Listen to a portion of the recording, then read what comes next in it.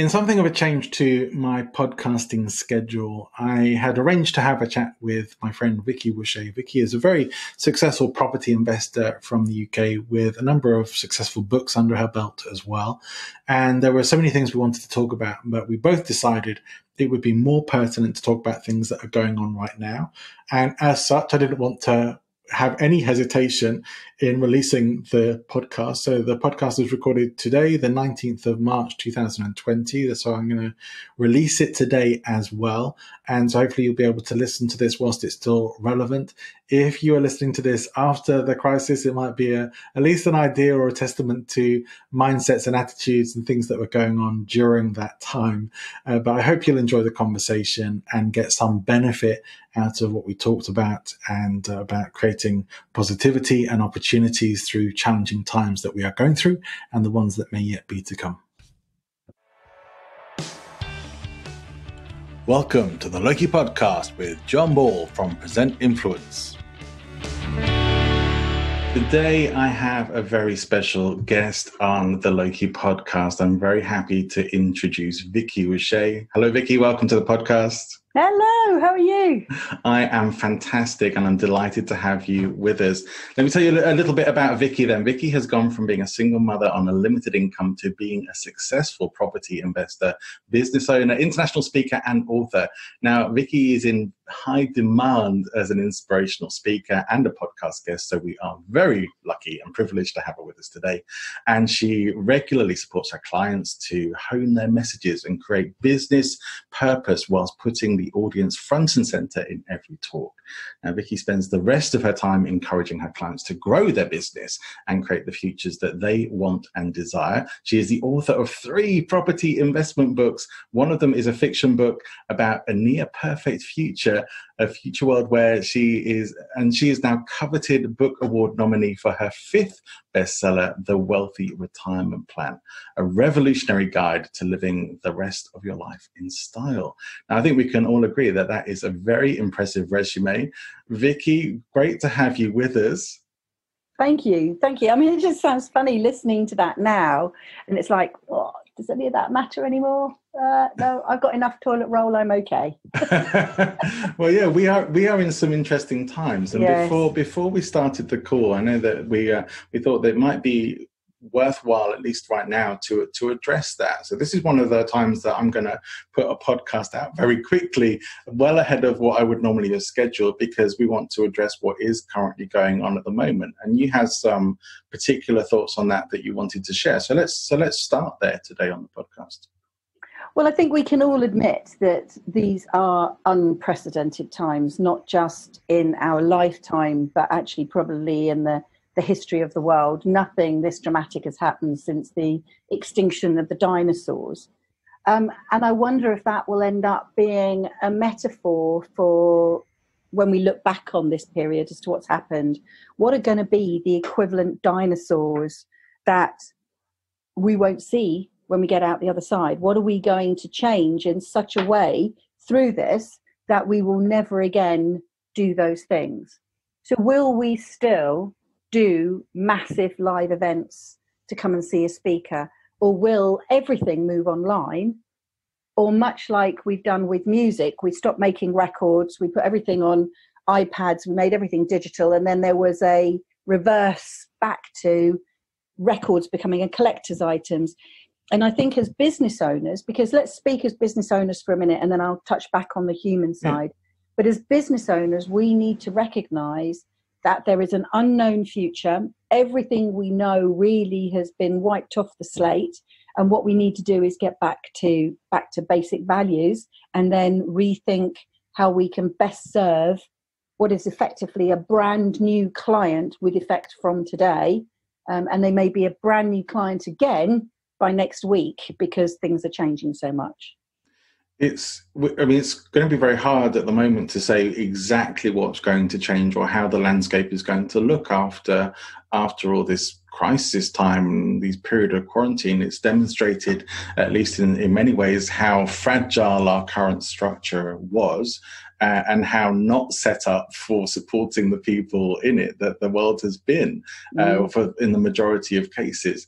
But interestingly, now we already are seeing signs of environmental recovery and improvement just from the massive decrease in pollution.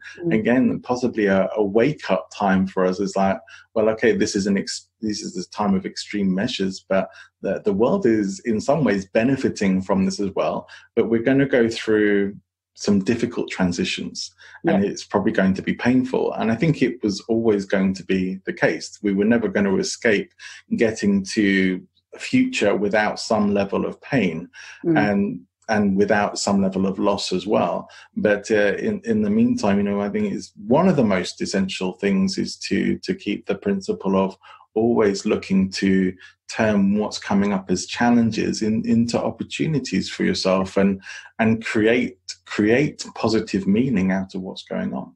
Absolutely. And that's why I love talking to you. We've known one another of old and share sort of similar belief patterns. I feel that this is shocking. I think the core thing here, if we just touch on this for a minute, which is outside of the topic of presenting or even business, is how you manage your own mindset through this, how you manage the flow of data and what data you receive in order to manage your mindset is going to be absolutely crucial. I've had so many messages from clients, people, friends, etc., saying that they are really struggling with anxiety and fear. And I felt those tendrils myself.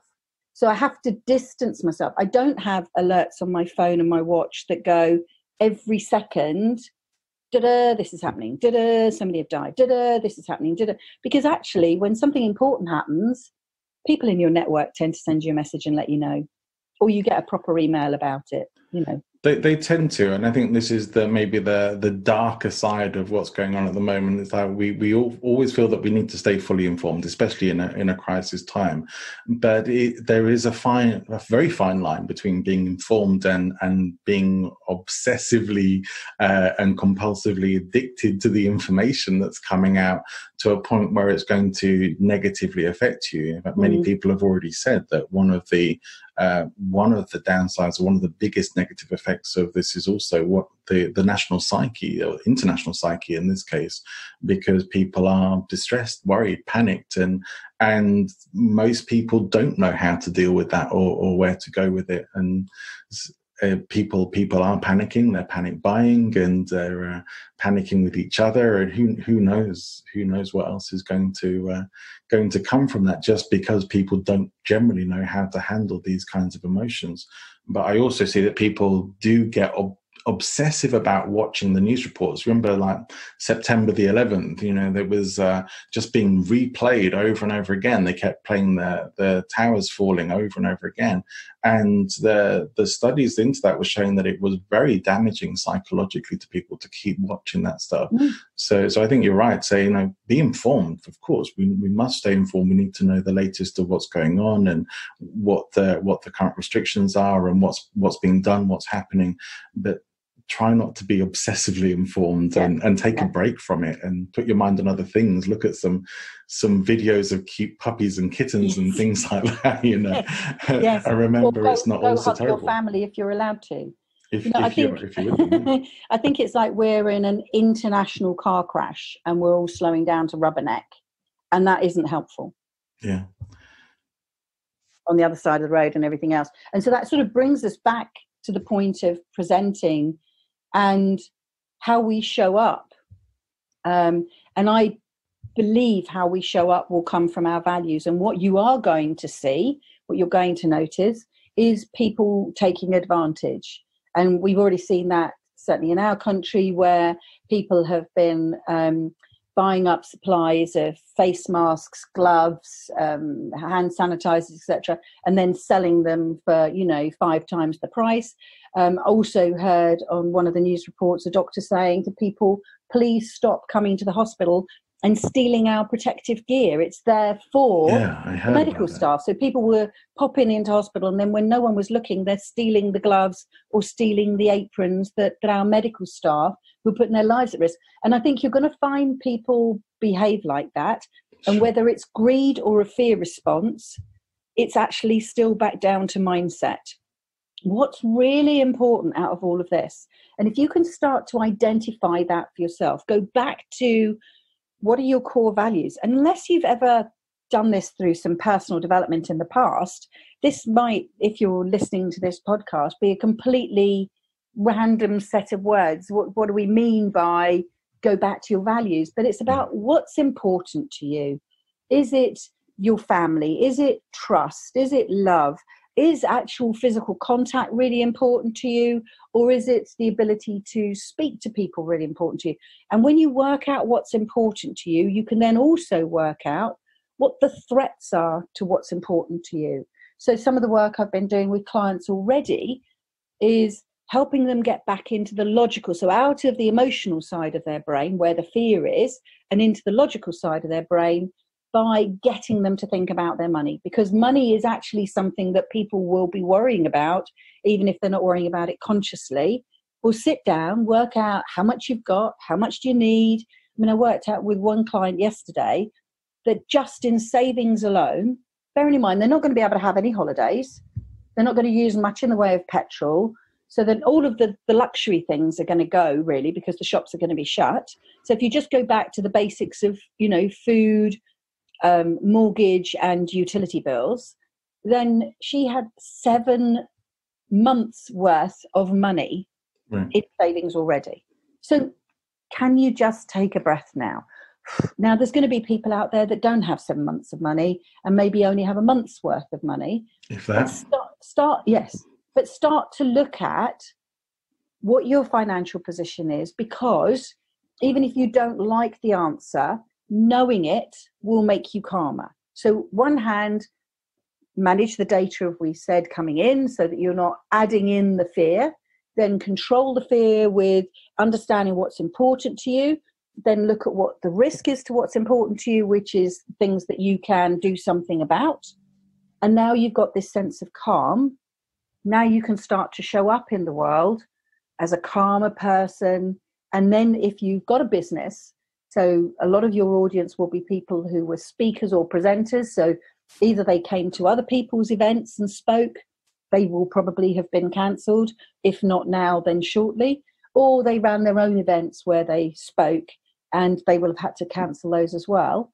This doesn't mean to say the end of everything, because if you can come back, center yourself with what's really important to you and understand your values, now put yourself into the new mind of what if it's effectively a brand new customer facing brand new challenges with your values, your knowledge, your experience, and your understanding of what other people are going through.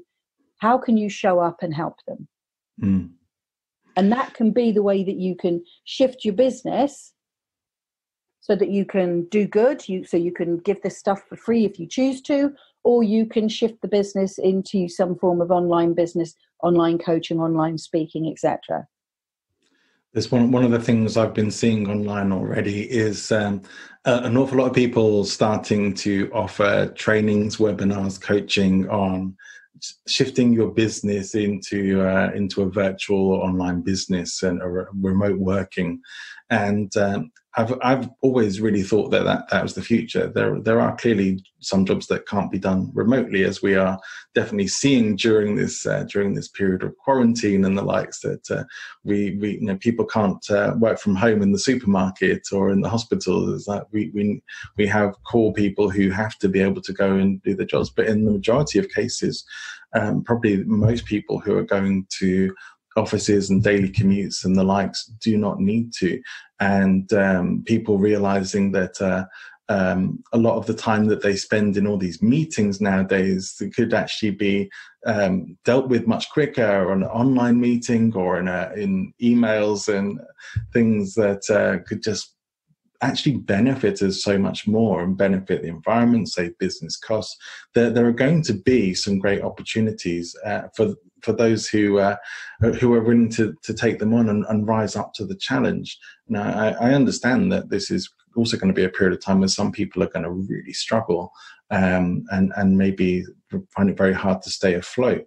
And I think that's to some degree I can relate to that, because I started out from leaving a full-time job to setting up my own business when recession hit the UK. And that was possibly the worst time that I could have done it, but I was fairly naively confident that it would work out okay. And it didn't really. It didn't go so good. It was undoubtedly very challenging, but guess what? I'm still here, and I made it through. And it was a really tough and painful time, but it was a real testament to developing some resilience and to getting to a level where it's like, well, if I can withstand that and come through it, I can pretty much come through anything. So I don't need to be so afraid of this stuff anymore. But I think probably it's because you had the right mindset and you were clear on the value that you could offer to people. I did exactly the same as you. I was made redundant, so I didn't have the choice about giving up a job, but I started out property investing just as the recession hit. And it was just like, oh no, as soon as I buy them, they're literally dropping off the cliff in value. So challenging times. But as you say, it's the resilience. And I think we're going to surprise ourselves as individuals, as communities, as wider societies, and then ultimately as the world, as to how resilient we are. And I think we've got levels of ways that we can show that resilience and humanity. And there's that on the individual side, how you show up as a human being to your neighbours in the shops, etc. How to be sensible and control all that we've spoken about. But in terms of being a business, you've mentioned it, so many people are doing that, how to get your business online. Well, quite frankly, if you didn't already have a virtual business, what makes you think that you've got the skills to then teach other people how to? So I think you've got to stay, well, I'm not limiting you. I don't want to limit anybody who's listening, but I think you've got to come from a place where what is your knowledge and your expertise and how can you build on that? Because I think what you'll have is greater authority and greater reputation, and you'll be coming at it from a genuine belief of helping other people, not a desire to make money. Now, I'm not saying that all of those people that you've just mentioned that have already got their courses up, that have been very quick off the mark, that they're just out there to make money, but a percentage of them will be seizing opportunities. Yeah. And good luck to them. That is entrepreneurship, if you like. It's spotting an opportunity and going for it. Equally, I don't think that we should be taking everything that we're doing and putting it online for free. So I'm part of one mastermind group, and the whole conversation yesterday was, I've created this course. I'm accelerating I was already planning this course. I'm accelerating the delivery of this course, putting it all online, and I'm going to do it for free. Why? Why are you going to do it for free? How are you going to make your income? I think we have a responsibility to make sure that we then don't need to rely on the government and the mortgage companies for mortgage holidays, or rely on family members to bring us food packages or whatever else. We need to be able to make sure that we can generate some degree of income, and we're nowhere near going to need the degree of income that we've had in the past. I mean, I listened to one client that I was speaking to at the end of last week, and they were telling me that they draw £10,000 a month as a family unit into their family through wages, income, and all sorts of other everything else, and that was great for them, say a month ago, because of the lifestyle that they lead. But actually what they only need now is 2,000. Therefore, you don't have to sack everybody in your business so that you can still take 10,000 when you really only need 2,000. You could take 4,000 out of your business, leave 6,000 in your business, and then speak to your members of staff and look at how you can start to change the business and work differently and not have those knock-on effects. So there's lots of ways that we're going to be able to think differently and be more ethically.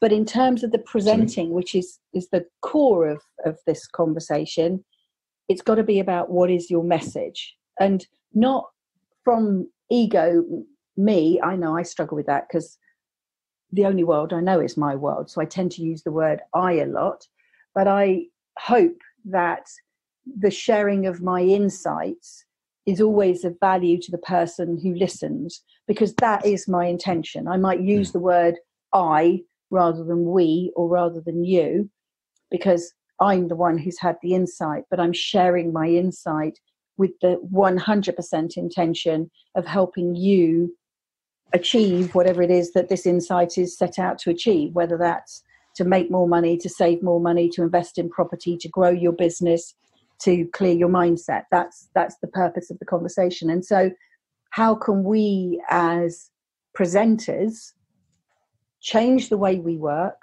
acknowledge that we've got a brand new client in a brand new world, identify their needs, and then get our messages across to them? Yeah, well, I mean, the audience for the podcast, I mean, is varied to a degree, but it is essentially aimed at business owners and how they present themselves and their business. And I think it's important to understand that there are going to be paradigm shifts because of what's been going on, and a lot of that is going to be probably already seeing it to some degree. I think seeing. One thing that stood out for me yesterday in just reading the papers was seeing people talking about Richard Branson. I don't know if it was his decision or if it was because I don't know if he directly decides what goes on with Virgin Airlines, but that they've asked their staff to take 8 weeks unpaid leave. And probably, as someone who was once a trolley dolly myself, most flight attendants aren't really set up. I mean, I did take sort of some months of unpaid leave when I was in the airline, but if had that been enforced, I really don't know that I would have been able to manage it. But it's when not you see a super highly paid job, that means that airline staff are going to have 10,000 or even maybe £5,000 in savings, and what does he think they're going to live on? Well, this is it. But I mean, there's clearly the point that he's not short of money himself, and I think one of the things that's coming up is we're seeing other people with businesses saying, we're going to look after our staff. We're not going to ask people to go with that. We're going to try and share the burden with everybody, and that there are more people doing that and making those steps up. And it's like, well, this sort of I don't know if we could put it down to corporate greed, or maybe it was just a bit of an unfortunate decision, thinking from a profit, but it's still thinking from that profit perspective rather than we're all in this together thing of corporate CEO salaries and the likes is something that does need to be addressed, because people are, some corporations have CEOs that are earning probably more or as much or more money as all of their sort of lower end employees put together. Yes. And that is insane. And it's fascinating. I wrote, you mentioned the books that I've written. Book number 4 is a book called The New Estate, Insights from the 22nd Century. And it came about when I was working with this mentor, and just obviously some of my frustrations came out. They come out a lot when we have families events. We're always looking at, how we can solve the pothole problem, or something comes up in the news and we come up with an idea. You and I were talking about it just before the podcast started. So my mentor said to me, well, why don't you write a book about it then? Just put this in a book. And I went, oh, that's a good idea. And I could make it so that we could then debate the chapters and see if we could improve the chapters. So I imagined a world in the future that, for me would have a lot more of the values that I wanted. And this is pertinent to the point that I've been making all the way along. So I imagined a world in the future, how I would want that ideal world to be. And then I started to work backwards and think, what are the things that would need to change in order for my world to be a nicer place to live in? So I created the Fair Wage for All Act, which actually in 2015 didn't exist. Now I think it's called the Living Wage Act. So that's come in since. And then I actually did away with celebrity and sports star extreme salaries. And I remember going along for a TED Talk interview.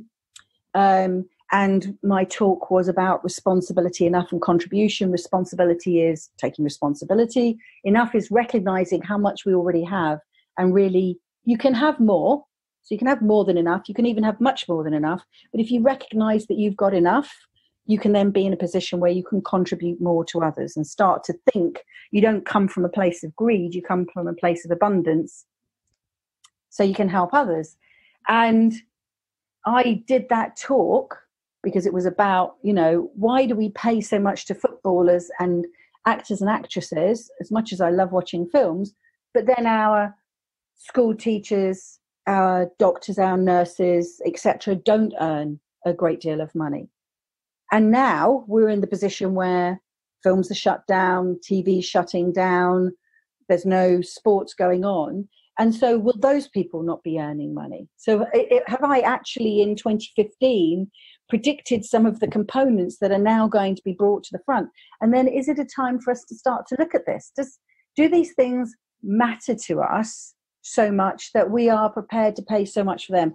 One of the things that I heard on the news, and I think it was Angela Merkel, the German leader, say, thank you to everybody in the shops at the tills. How many times have you been to your local shop and not said thank you to the person when you have taken your till receipt and your shopping and gone? I hear it constantly because I tune into that. I always say thank you to the bus driver when I got off the bus. You can't say thank you to a train driver because you never get to see them, but I say thank you to people as I go past. How many people don't do that? And actually, if it wasn't now, for those people putting themselves at risk and going into their local supermarkets to serve us, to panic buy the things that, quite frankly, we probably don't need, that shop wouldn't be open. So we start to reevaluate these things, and that can feed into what we do as presenters. So what is the message that you want to put out there about what your beliefs are? Because I feel that we can shape the world in two ways. We're going to shape the world with how we change our businesses, and that's not just us as presenters, that's all businesses are going to reshape the world in terms of the structure, but us as individuals are going to be able to shape some of the values. I feel that, and I'd love this to be true, but I feel that as individuals, if we could get together, and a bit like Greta Thunberg said something that started to resonate, and from her, the kids went on school strikes, there was the whole green movement. She said something that so resonated with everybody that people started to agree and follow, and it's shifted almost in 12 months, really, the green agenda. What else do we need to look at? What else could we as individuals go, actually, you know what? I've been aware of this thing. I've let this thing slide for years. I haven't done anything about it. Is this now something that I could talk about as an individual? Or it might even be that this has resonance in my business. I mean, look how many homeless people we have. I work in property. I have endlessly tried to find ways that I could help get people from homelessness into my properties, but it is so complicated because they don't have an address. In England, where we have a benefit system, because they don't have an address, they can't get benefits. But I can't afford to buy houses, pay the mortgages on them, and let you live in them for free. So I've got to get you to get the benefits. But what I could do is provide that baseline where you had a safe home. But the system was so complicated that there were always these barriers that I never quite had enough time and energy to push through. So is that something that now I'm going to have more time on my hands that I could tackle? It's going to be fascinating, isn't it? It is fascinating and an interesting area. I personally think the homelessness issue in the UK is far worse than people know, because there are a ton of invisible homeless. And I know this because I was nearly one of them. And people who just, they can't afford to have their own place. They can't afford to rent or buy. They don't have the income. The job prospects aren't necessarily there for them. And they're in very much a catch-22 sort of situation of having to rely on family or friends or have some kind of home situation that is far from ideal. And I do think, one thing I hope that does come from this is more of a sense of community, because I think this has been one of the biggest issues that I see in general, and I see it very much in the UK, much more than perhaps I do in places like Spain where I live now. But that people really only want to live in their own bubbles and generally don't want to mix. Is like, my world is very separate to your world, and we're not all in this together. And maybe to some degree, explains things like panic buying and taking all the food away and making sure you're okay, but not caring that other people are going to go without because you've made sure that you were okay. Yeah. In times of think back to wartime before either of us would have any have even existed really, but people pulled together. People had a very strong sense of community. And it was a very much a life and death situation. And maybe that there is less of a sort of life and death situation. Like we're not at war. We're not being bombed. There are going to be a lot of deaths from the coronavirus, and there already are. And I know it's mostly going to be elderly and vulnerable people, but it's still very significant. And I hope that those things do bring us together, because for people who aren't directly affected by that, or by the infections, or by deaths in the family or friends, that they may feel that it's not really anything to do with them. And I hope that doesn't really happen. I want to see people come together. I want to see people say, we have to care for each other. We are a society. We're not just a society of individuals. We are a community. I think I feel like the UK particularly lost to a greater degree its sense of community. And I would sort of maybe even go, I wouldn't want to go too much into the politics, but I think that I very much saw that in the 80s, where people were getting obsessed about making money and looking after themselves. And like that, I'm not saying those things aren't important. People need money to live, and people should have every right to be successful, but it shouldn't be at the expense of other people. And there has to be some level of ethics and philosophy in a society. And I think those are things that we've lost to a greater degree. There are elements of society that still have that, and there are some that don't. There is nothing that pulls people together. As much as I'm not a fan of religion and the likes, at least there was a shared sense of morality within certain religions, and a sense of community and identification. And to some degree, without those sorts of things, without that common philosophy, or without common understanding and sharing of deeper ideas and values, as you mentioned earlier, when we don't have those things, we just drift through life, and we end up clinging on to whatever we cling on to, and very often they're meaningless things. Yes, material things. TV programs. Yes. I think what could come out of this is a lesson in what isolation feels like for people who were either ambivalent to it or inexperienced of it.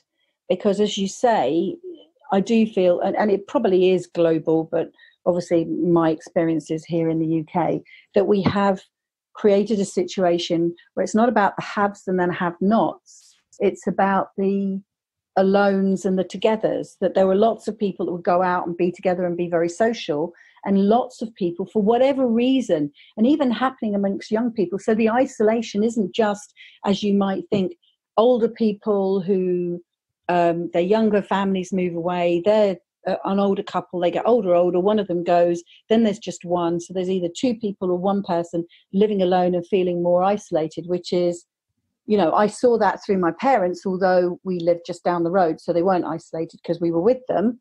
But you could see how if we weren't the ones there visiting, that would be the case. And I listened to a lot of my friends where family lives on one side of the country and they live on the other. And we're not a very big country. We're probably like a quarter of Spain or something ridiculous. But when your lives get so busy, your ability to make that 2-hour journey there to your parents and your 2-hour journey back starts to go to once a week, once every other week, once a month. And that's when the isolation builds up. Yeah. But shockingly, we've had this amongst young people, a lot of young people isolated in ways, whether they're at university. So on the front, they seem like they're participating, but then when they're withdrawing, so when they're not in class or they're not at work, they're coming back to somewhere where they are then shutting themselves off. possibly then engaging in the social media, which reinforces their feelings of loneliness and anxiety, because the fakeness of the online world is that everything's all right. And then there was no space for them to share this. And I hope that what will come out of this, I can't say that I'm looking forward to isolation at all. But again, if out of this challenge comes an opportunity, it will be for me to go, okay, I thought I knew what isolation was. Wow, I've just had a new appreciation of this experience. And therefore, when I come out the other side, what might I do differently? How might I reach out to people? We recently moved. We've only been here 6 months. I lived in my last house for 25 years. I knew my neighbours either side, and I knew one person opposite. I didn't know diagonally opposite and diagonally opposite. And I lived there for 25 years. And, there was a couple there with a big dog, and they used to walk the dog, but we never spoke. Not once did we speak in 25 years. And I never went and knocked on their door. Within weeks of being in this house, I know 2 people up the road that way. I know my neighbours on either side. I know my neighbour diagonally opposite. And I know 3 of the old dears who live a bit further down the road. And I've made loose friends. We're saying hello. It's early days. We've not done visiting one another's houses, but I've made more connections in just a few weeks here than I did in 25 years there. And why was it? It was because we were centered at the house. We were doing the work on the house. So we were here all the time. We weren't engaged in our normal lives, which was get up in the morning, do your commute, go to some other location where you do your job. Then eventually you commute home. And then you're back in your house, you shut your door, you cook your meal, you watch a TV program, and the isolation perpetuates. So hopefully that will all change. And one of the things that I'm doing after this call with you is at 1:00 today, we're going down to the local village hall, because as part of the isolation, I've joined my local area's Facebook community group. So you just search your area on Facebook and someone's bound to have set up a group. And there was a post in there to say they're having a meeting to look at what we can do to support vulnerable people during this isolation process. So we've already seen it with some of the students putting notes in the doors or putting posts on Facebook saying, I can go and get your food, or I can go and collect your medicine and prescriptions. But actually they're going to now formalise that whole process. And that's the start of what you're talking about. That's the start of coming back as a community. Would we have done this if we didn't have coronavirus? I don't think so. I don't know. At all. It seems unlikely, but this is I think an important part to start to see that people are feeling some sense of solidarity out here. The government has asked that 8 o'clock every evening, everyone goes out onto, most people live in apartment blocks and stuff here. People go out onto their terraces and balconies, which most people have in Spain, and clap, give applause for the emergency workers, the health workers. Awesome. And so everyone's coming out and doing that. And you get this real sense, a quite strong emotional sense of solidarity and appreciation for the people who are working their asses off to keep people healthy and to look after the vulnerable. So I hope that starts to shift attitudes even more beyond this crisis. You can check out videos of that. There's lots of videos of that online. If you I think I saw the Italian singing, but I was a little confused as to what else was going on. Yeah, there's been a lot of different things, but I as I say, paradigm shifts. That's what we want to see happen from all of this, because people are looking for. I don't know. People in times of crisis, they look for things to blame. They look for.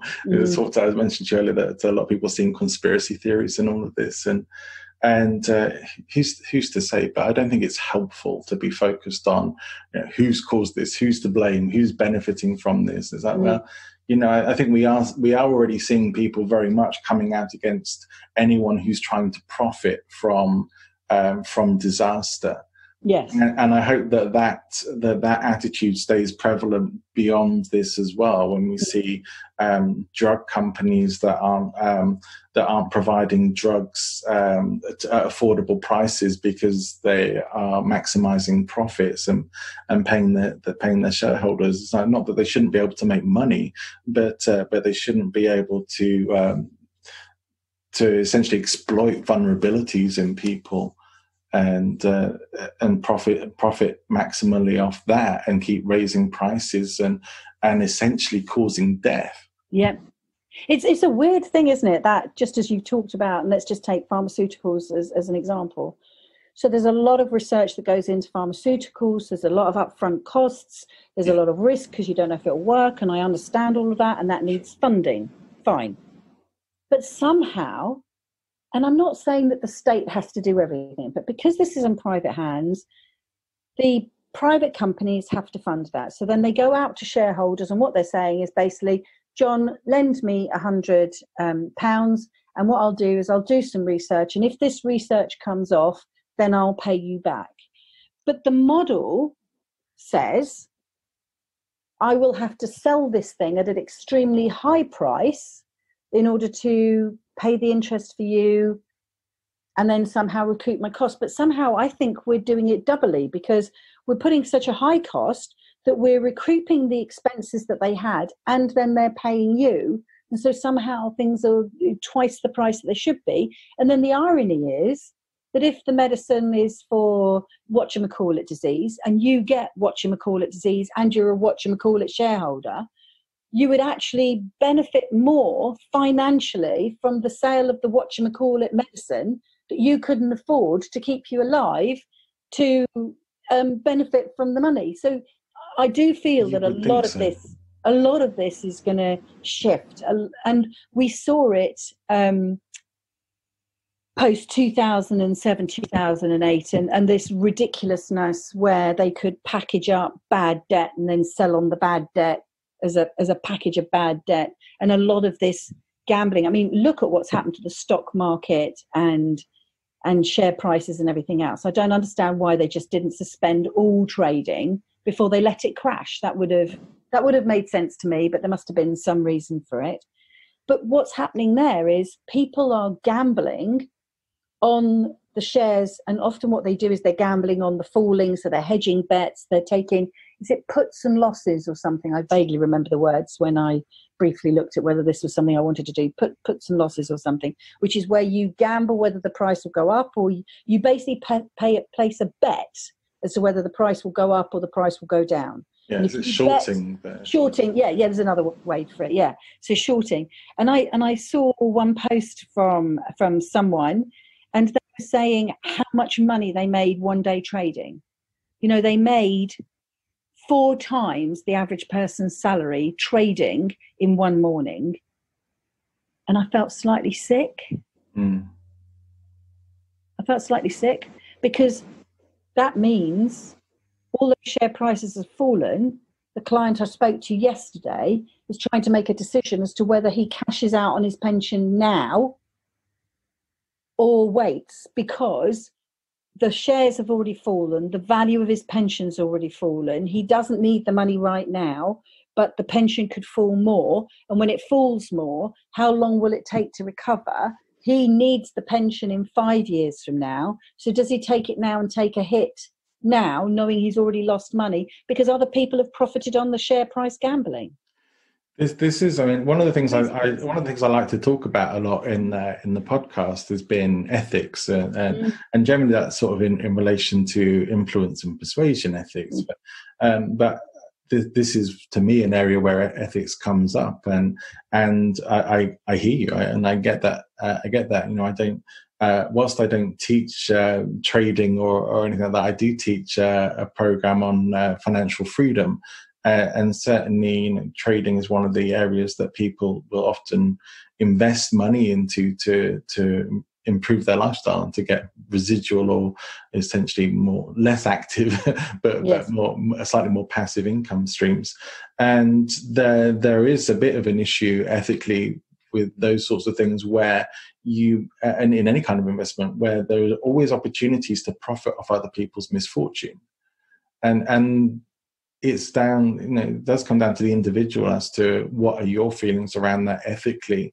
But we don't really have any sort of greater idea about that. We just we have unfettered greed to those who want it, and that's probably why we end up with the system getting abused. It can take us on a bit of a rabbit hole here, but you look at the way the world is run.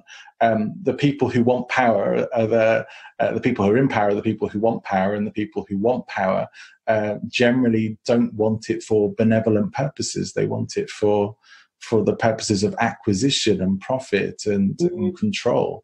And so we do live in to some degree, a psychopathically run world. Say to some degree, to a great degree, where decisions are not made for the benefit of the whole. They are essentially made for the benefit of the few.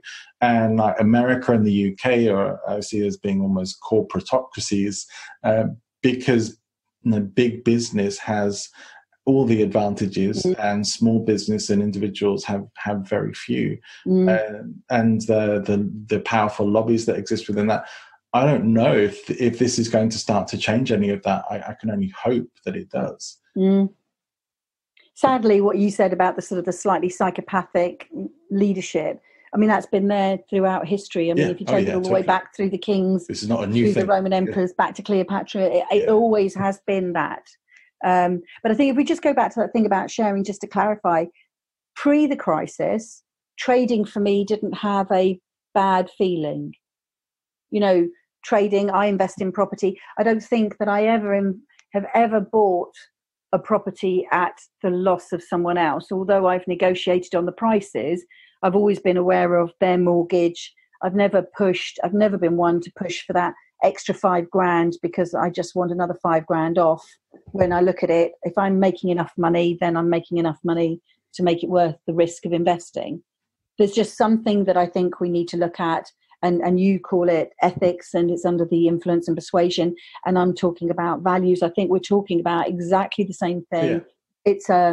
It's a suite of words that are going to be really important for your listeners to hone in on, to look at what's important to them, what they value, how they're going to show up ethically, and then how they can influence the future.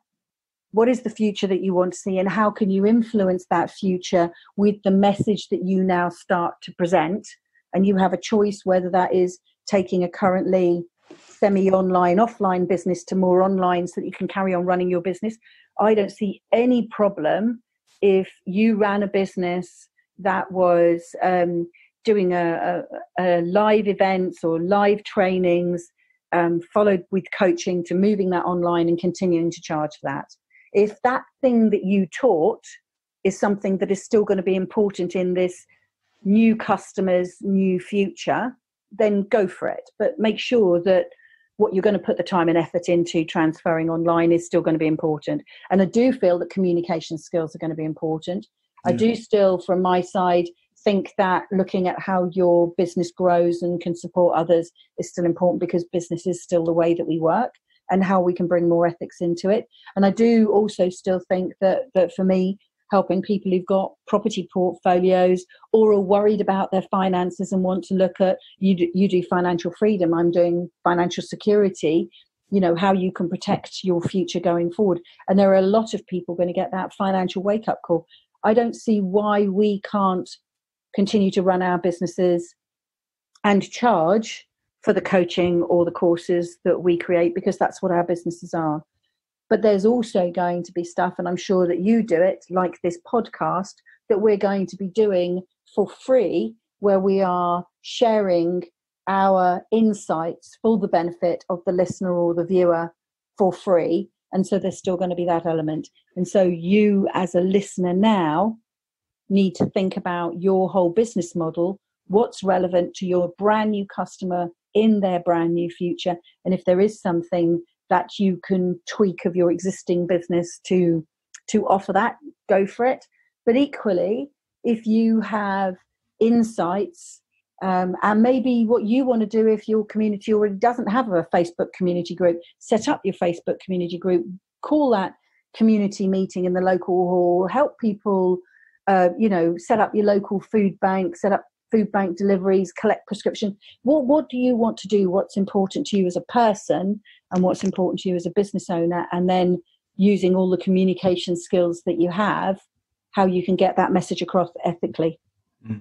It's, the ethics and values is definitely interesting. One thing we are seeing with the coronavirus crisis is that people are really having no choice but to realize that if we don't look after the health of everybody, it damages everybody. Yes. And so when we're not, it's like when infection starts ravaging through and spreading, and certainly in the world where we can travel so easily now, although who knows what's going to happen with that in the future.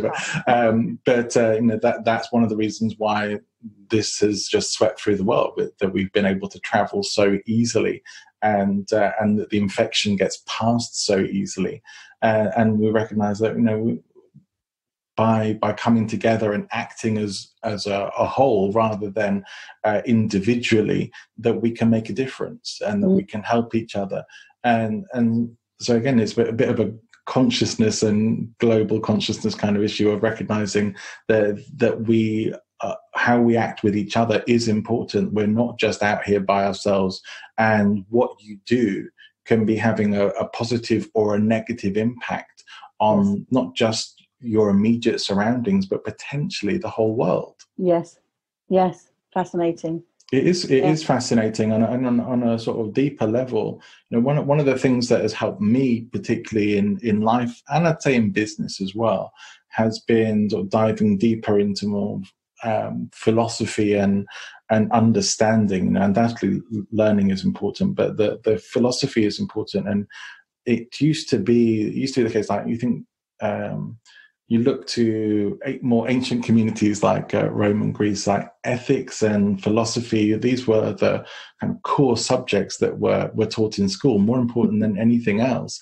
And you hardly ever come across that being taught, maybe sort of at degree level and things, and maybe in some of the more private or progressive schools. But generally in the education systems, it's not. You won't really come across it. You maybe get religious education, and you might get some sort of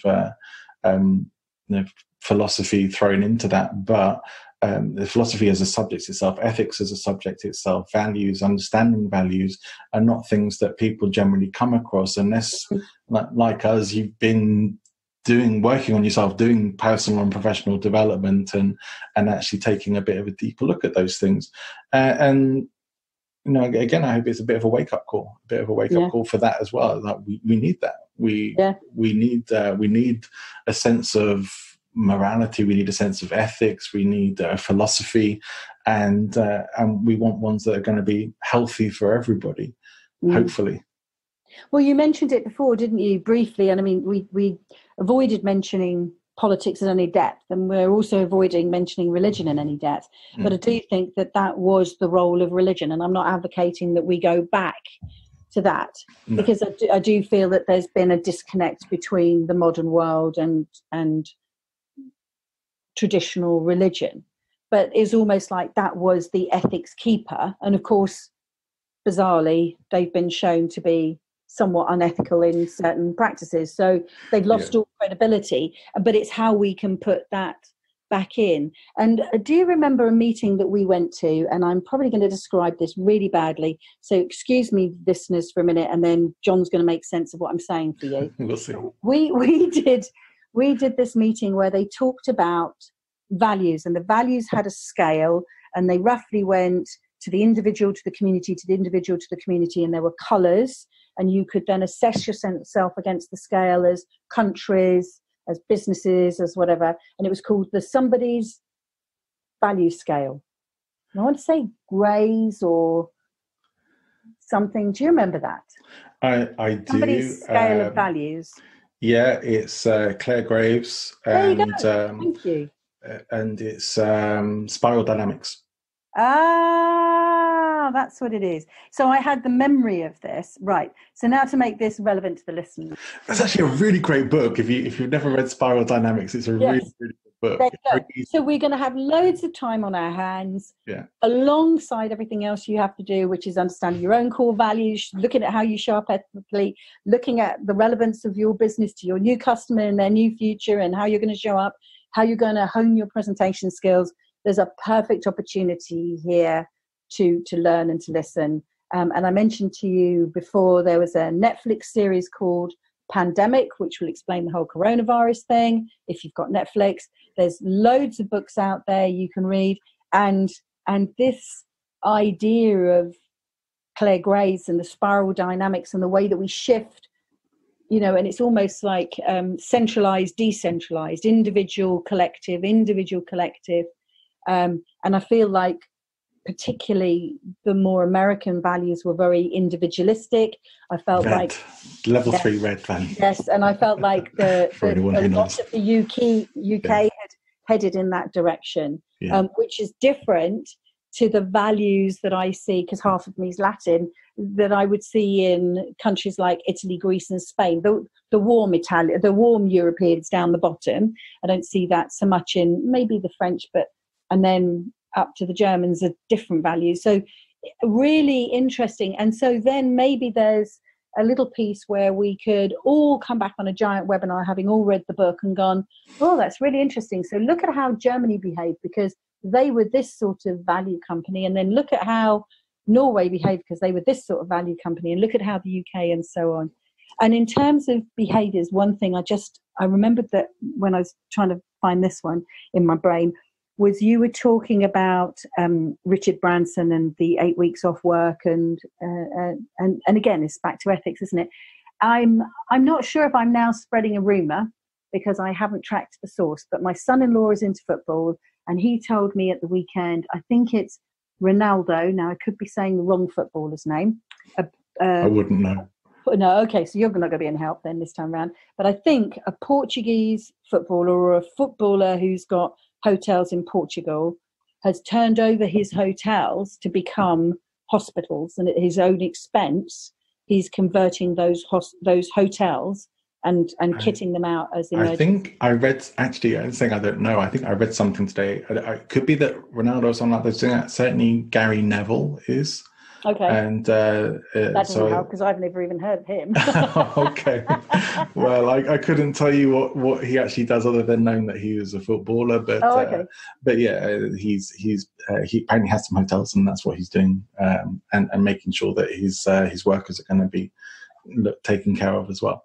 Great. That's important, isn't it? That just brings us back to there are some wonderful examples out there, and I'm sure when I go to my community meeting, we're going to see the wonderful examples at a very low level, individual, community-based, small area, examples of people coming together as humanity, but also whether I've said the right name of the right person, I was fairly sure that it was in Portugal, but whatever my example was and your example, that there are people out there at the more affluent end of society recognizing that this is an opportunity where they can share out there much more than enough for the benefit of others.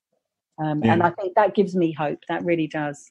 Yeah, me too. I mean, this is one of the things I guess we've seen some of the worst of what can come out in people with the panic buying and people maybe not caring about the health of others and just doing what they want to anyway, and still congregating, still going to bars and ignoring health advice.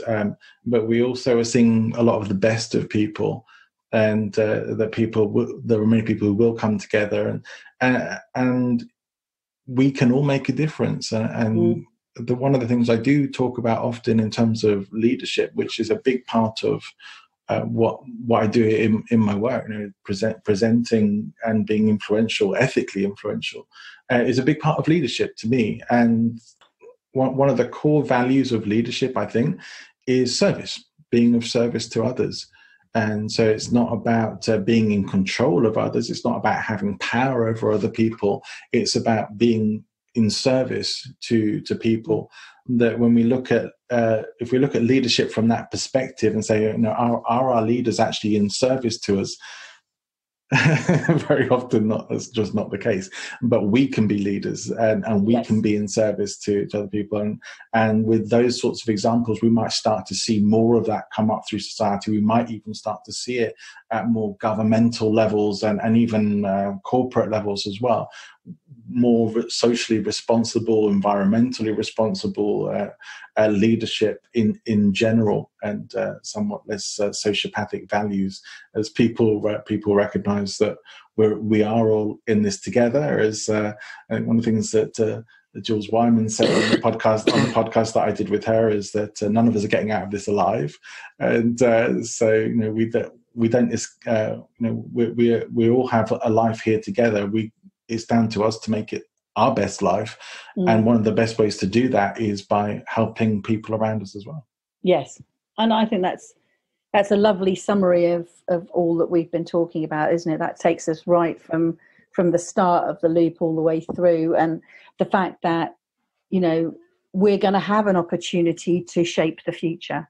As I say, that's the light that I'm attracted to through whatever murkiness and darkness and greyness and murkiness we're going to go through over the next few weeks and months, and who knows how long it's going to take. But society is never going to be the same again, and I believe that we all have a role to play in working out what it is that we want, to sharing our message, to then bringing people together under those collective messages, and hopefully in a collaborative way, not in an oppositional way. That what we're going to do is we're going to find people who are going to work on how to multiply the benefits that we've seen in the way that we are currently moving about, and that sort of transportation and the factories and the impact on the environment. And then there are going to be people that are going to work on society, mental health, and the way that we are together. And then there are going to be people that will work on money, and there are going to be people, and we are. I always thought 2020 was going to be the start of an amazing new decade. I didn't think that it was going to be a global shift in quite the way. I did think it was going to be somewhat milder than this. I thought it was going to be amazing, but I didn't think that we were going to go through the mill to get there. But I still feel that we've got an incredible opportunity ahead of us. We've got to take care of our own health. We need to look out for others. But I see a positive light at the end of this, and I feel that we all have a role to play. Yeah, look, I mean, in countries that don't have universal healthcare, the need for that has suddenly become very, very apparent. And in the US, where they don't have that, they're seeing, they've had like Bernie Sanders and Elizabeth Warren arguing for universal healthcare in the US, and people challenging that, saying it's a radical idea. And now we're saying maybe it's not, because we actually need to look after everybody's health, and seeing how many people are going to become bankrupt over this, and how much wealth is still kind of hidden in and kept by such small groups of the world, that unnecessarily that can't continue either. That we do maybe need to look at things like universal basic income, which again has been not getting talked about nearly enough, especially as we go into a world where many people's jobs and businesses are going to be replaced by robots and AI as we advance, and that's already happening. That's going on. Yeah, it was already the threat, wasn't it? Yeah, and so those changes were coming anyway, and we might see those sort of being a bit more advanced as the opportunity arises, I suppose. But the principle is there. People still need to be looked after. And do we get to this point where we divide and say, okay, well, it's going to be more like the Hunger Games: the rich live in one place and the poor are all outside of that, and hunting and fending for themselves? Or do we actually find ways to come together and look after each other, and maybe create a more harmonious and beneficial world? I hope for the latter. but I think if there's one advantage of all the stories that have played out through movies, the one thing that we learn from any form of Hunger Games style approach where the rich go one place and the poor go somewhere else is it never works. It never ends It well. never works. It never ends well. And therefore, we don't even need to consider that as an opportunity. I believe that we, the ordinary people, can really use this time of reflection to understand what's important to us. And I really believe that we are going to be in a position to shape the future. The purchases that you make when you come out of this, you're going to make different decisions on, because you'll know what's important to you. Because I was doing a talk, I think it was just Monday week ago, and the talk was sort of out of my book, The Wealthy Retirement, and I was talking about how people have a mortality moment. So a mortality moment pre-coronavirus was when you had a car accident, or a friend had a car accident, or you got quite a serious illness, or a friend or a family member did, or even a family member died, and you had one of these shocking moments that made you go, oh, I'm not immortal, this could all end, and therefore what's important to me? And you would split into two ways. You would split into someone who then became fearful, and you went into sort of the negative protective mode. Life's short, so it doesn't really matter what I do because I'm going to die anyway. I'm probably going to die early, so I just don't need to prepare financially for the future. I don't need to care about anything. And you just become very in the moment. And then you could split the other way where you go, wow, I've got another day. Every day is precious. Time is precious. It's my most important resource. And I am going to invest in the quality of my life going forward and adjust the things that matter to me, and family matters to me, or friends matter to me, or my health matters to me, or whatever. So you would polarize. And I feel that this is, and the irony is speaking about this a week ago, because literally Monday week ago, we weren't where we are today. 10 days later is so shockingly different that the talk I gave then, I was saying to someone, I can't believe I gave that talk last Monday. And it was so almost out of touch. But what it was scale 1 conversation. And now we're at like scale 8 conversation. But it's the same thing. We're having a mortality moment, and we have a choice how we each come out of this. When we come out of this, if we could collectively feel that time is precious, understand what our values are, understand what's important to us individually, and then look for the gatherings of those, then we're going to be in a position where we're going to have a much better society when we come out the other end. And we have a role to share those values in that ethical way to become those leaders. I believe we can have a society that could more easily cope with and weather these kinds of situations without having to have this kind of panic, just by having the right kind of infrastructure and people having more commonly shared values and a stronger sense of community. And there may be other benefits to come from this. You know, undoubtedly there's going to be a lot of challenges for people, and I know that there will be people who are still in panic stations about this, and there may still be some shit to go through for a lot of people. We just don't know until we get to it. But the thing is, you know, as Churchill said, when you're going through hell, keep going. Yeah, we'll get through it. We will get through it one way or another, and we must find ways to pull together. And I hope we can find ways to make not just one thing positive out of this, but many positive changes and shifts from what's been going on. I feel that we're going to have another podcast sometime, Vicki, so we can actually talk about some of the things we had originally planned, because we really have shifted because of what's been going on. We've shifted what we're going to talk about, but I think it's been important to do that, and I'm really glad we've addressed what's currently going on, and hopefully even help some people sort out their thinking about it, or take a bit of a positive approach to the future and to what opportunities there may come from this as well. And so I hope we can maybe arrange another podcast further down the line to talk about your books and your presenting and all the stuff we'd originally perhaps planned to. But before we wrap up for today, is there a message that you would really, an overall message you'd like to leave everyone with? I think it's just to reiterate what I've said, that in amongst all of this apparent darkness, I firmly believe there is a light at the end of the tunnel, and that light represents a wonderful new world that we have an opportunity to co-create.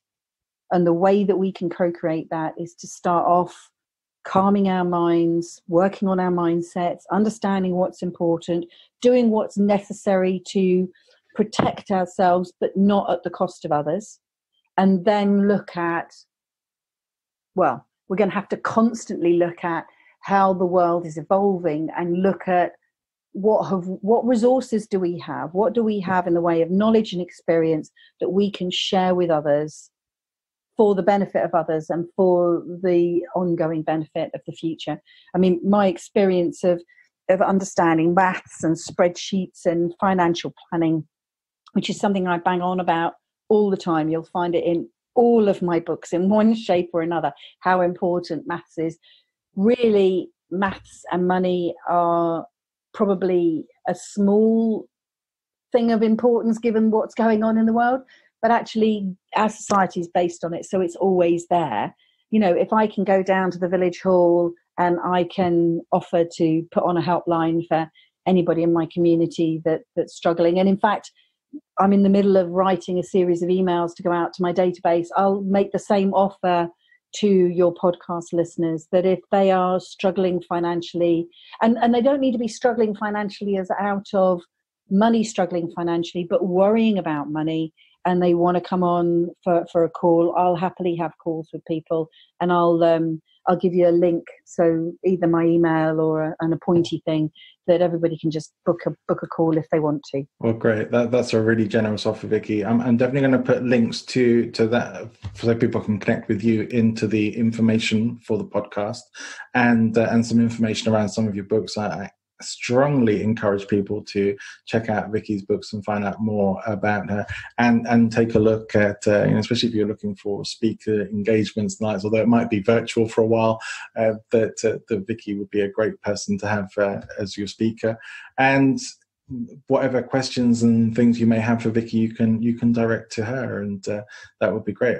I really appreciate you coming on the show, and it's been a very interesting conversation. I think we could have gone much deeper, but we both have other things to get on with as well today. But we will hopefully have another chat in the future to talk about slightly less urgent things, and more about presentation and influence and book writing and that kind of stuff, which is going to be a lot of fun as well. But in the meantime, I think we've shared hopefully some valuable insights, and taking a look at values and ethics and all sorts of other things. And let's hope we can make this a better world out of this time of crisis. So I think that's going to be the theme for the podcast that we'll promote it on.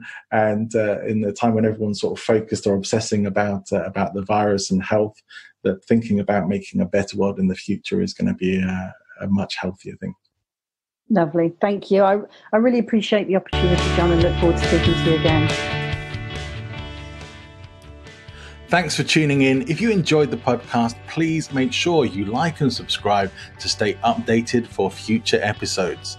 If you think you'd make a great guest on the Loki podcast, or you know someone who would, or you have any feedback that might help us to improve the show in the future, please email me directly, john@presentinfluence.com, or visit the Present Influence website or our LinkedIn, Facebook, or Twitter accounts. We look forward to hearing from you and connecting with you there, and seeing you again on a future episode of the Loki podcast.